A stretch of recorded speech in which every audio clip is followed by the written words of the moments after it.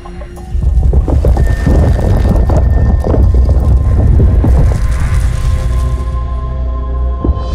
the wall of neurological disorder. How brain waves can steer prosthetics. Miguel Nicolelis, Duke University. 20 years ago, I was in New Jersey. I remember being deeply moved with emotion.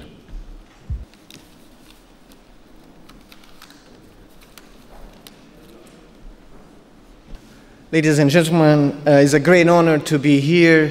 I would like to, first of all, thank the Einstein Foundation for this opportunity to speak to you in such a wonderful celebration of a date that relates a lot to me too, even though I was born in Brazil and was at that time, 20 years ago, studying in the United States, because I remember very vividly this day, because for me, from our colleagues, around this time, 20 years ago, we were learning to do something that to us was the break of a small but important wall. At that time, we were learning for the first time to read signals like this, to read a true brainstorm, a brain symphony. 10 seconds of 100 cells of a brain that was thinking, that was producing motion out of vision, out of abstract information that came from the world, trying to reach for it.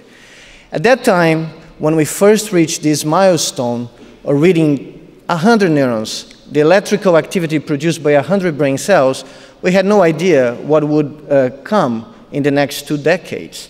It turned out that just in 10 days, we realized that by being able to read these thoughts, these very small snippets of 100, 200, and now almost 1,000 cells of millions of neurons, brain cells, that produce everything that we are, everything that we actually do, every hint of the history of mankind since the beginning to the end, we realized that we could break another wall, that we could actually relieve the brain from the constraints of the body and liberate these symphonies, this brain activity, these waves of electricity from the constraints of our biological being, so that we could actually allow brains to enact their voluntary will directly, without the interference of our flesh, into machines. This is what we built 10 years after we started listening to these symphonies.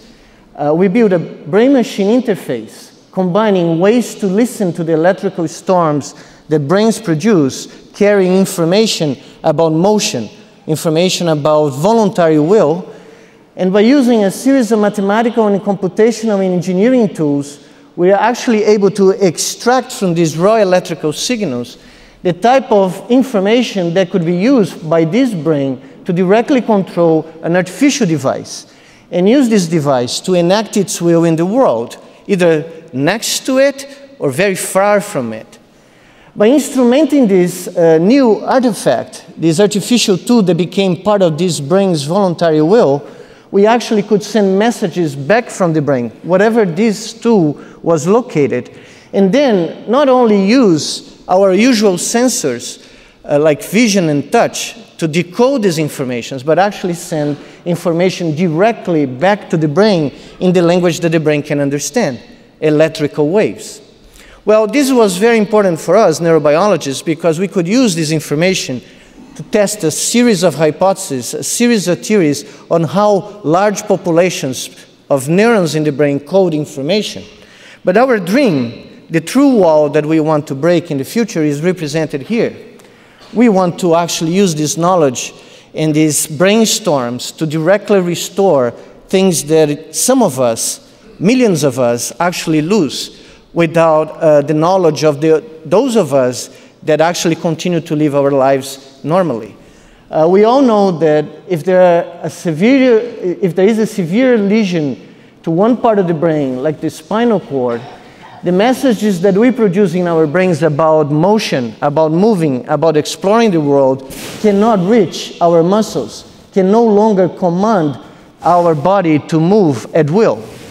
Well, although these lesions occur, our brains, for the rest of our lives, continue to produce the messages, continue to dream about motion, about this impossible task that most of us perform without even thinking about, but some of us can no longer do. Our idea is to use brain-machine interfaces, the linkage of living brain tissue to devices that we build with our brains, to actually restore motion to these patients, to use the electrical activity decoded with computational models, and then use this to command a new body, a body that these patients would wear, a robotic device, an exoskeleton that these patients would wear like they wear their own bodies, and then move through the world. I'd like to show you a simple example to illustrate how this concept works, because we already have made it in animals, something quite like that, but not the final goal, not reach the final goal. This is a monkey that actually learned to walk like we do, bipedally, in a treadmill. While he was doing that, we recorded and decoded hundreds of brain cells, the activity of hundreds of brain cells that actually produce the commands for the body of this animal to actually move in this treadmill. This information was transformed in digital commands that were then used to reproduce all the step cycle that this animal produces when he walks in the treadmill. This is some of the patterns of just a few cells of the hundreds that we can now record in brains like this. And when we combine this electrical activity using very simple computational models, we actually can reproduce very well the step cycle, the whole locomotion pattern of these animals in a variety of patterns. Well, at that point, we realized that we could right there try to break a really major wall and try to liberate the electrical storms, the brain thinking, the brain activity of this primate, to see if we could enact its will very far from its body. So it was that time that having a monkey walking at Duke University in the East Coast of the United States, together with our good friend Gordon Sheng at ATR Robotics in Kyoto, we designed a protocol that allowed us to send brain signals from this brain all the way to Japan, so that we could fulfill the dream of a humanoid robot, CB1. And the dream of a humanoid robot, you probably all know, is to behave like man, to behave like a primate. And that's what was done. The signals were sent to Kyoto, and video images from CB1 walking in Kyoto were sent back to Duke to be projected in front of this monkey. All this around-the-world trip, 20 milliseconds faster than it takes for a brain activity to be produced in the brain and reach the body, the muscle of that brain body. So that brain-machine interface around the world resulted in this more recent experiment. Uh-oh. You should be seeing a robot walking. I see here. Unfortunately, you cannot see there. But I swear, it's true. Let me try again. That's very bad. Maybe this would work. Sorry. I apologize. It worked on the test, so I don't know what is happening. No.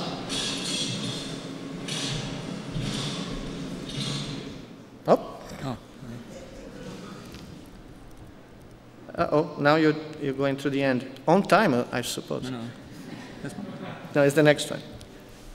So what you should be seeing, I'm sorry, was this robot, CB1, walking autonomously under the command of the brain activity that was broadcast from a monkey that was walking at Duke University. So the legs of the images of these legs were projected back in front of this animal. And what we learned at that point was that as we stopped the treadmill and Idoia, our monkey, stopped moving in the treadmill, the robot continued to walk.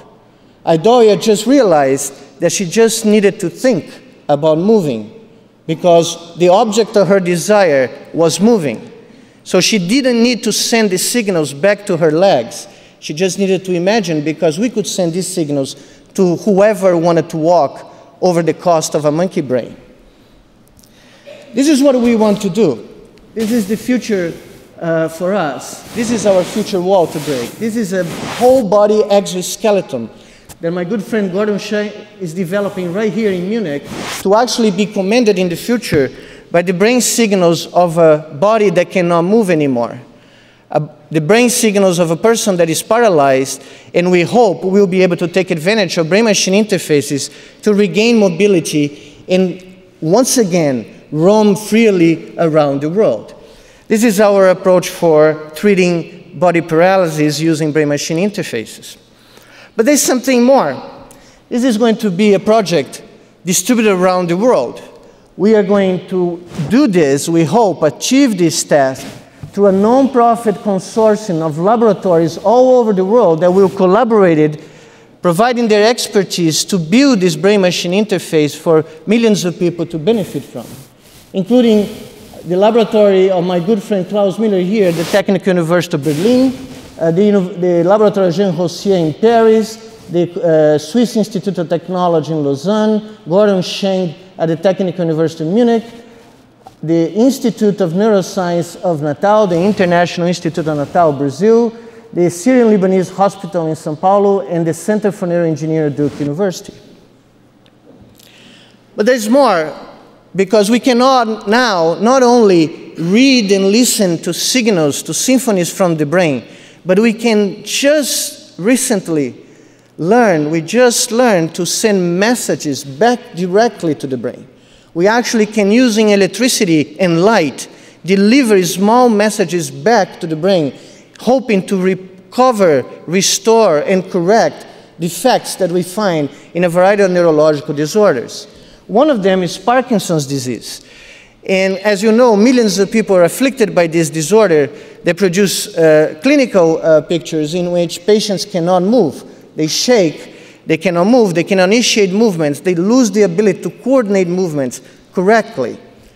We learned from using transgenic mice that have been altered so that genetically, so that they can express the symptoms and signs of Parkinson's disease, that one of the possible reasons for the symptoms that we see in these animals is that the brainstorm in these animals are all synchronized. Brain cells fire all together at the same time in the motor cortex and in other structures of the brain. So what we did was to send a simple message to these brains, an electrical message. Upon detecting these synchronous storms, we deliver an electrical signal to the surface of the spinal cord in the back of these animals, very superficial, non-invasively. And what we saw, that I'm afraid you will not be able to see, given what happened with CB1, you see, we Brazilians, we never give up.